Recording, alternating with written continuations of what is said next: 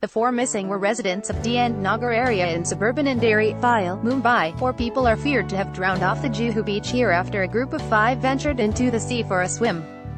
Today evening, police said, the sea was rough and there was high tide when they ventured into the sea for a swim at around 5:30 p.m., Deputy Commissioner of Police, Zone X, Paramjit Singh Dahya said. One of them, Wasim Khan, 22, has been rescued, while the search for the other 4 persons was underway, he said, adding that helicopters had also been deployed as part of the efforts. A communication from the Navy informed that it had deployed its seeking 42 Sea helicopters and divers for the rescue. The Navy statement added that the Coast Guard would join the search operation from tomorrow morning. Those feared drowned have been identified as Fardeen Saudagar, 17, Suhail Khan, 17, Faisal Sheikh, 17, and Nazir Ghazi, 22, police said.